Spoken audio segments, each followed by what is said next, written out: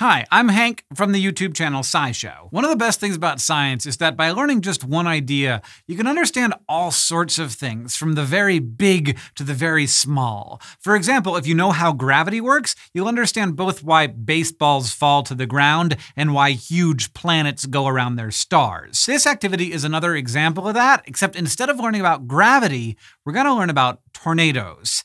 It's time to make a tornado in a bottle.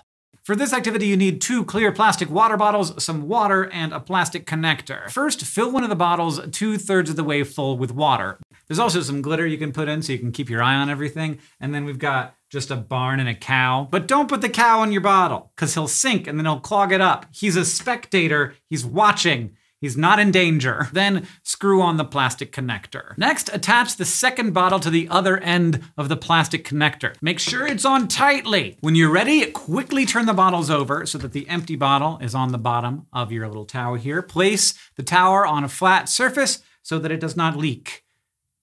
Nothing is happening. Why is nothing happening? Try and predict why nothing is happening with this multiple choice question. A, the plastic connector is broken. B, the bottom bottle is full of air. C, the water isn't heavy enough to fall. Or D, the plastic connector is sealed shut. Okay, to answer the question, let's see if we can get things going. With one hand, hold on to the connector, and with the other hand, grab the bottle and start swirling it around as if you're stirring something. Ooh, ooh, ooh. Oh yeah.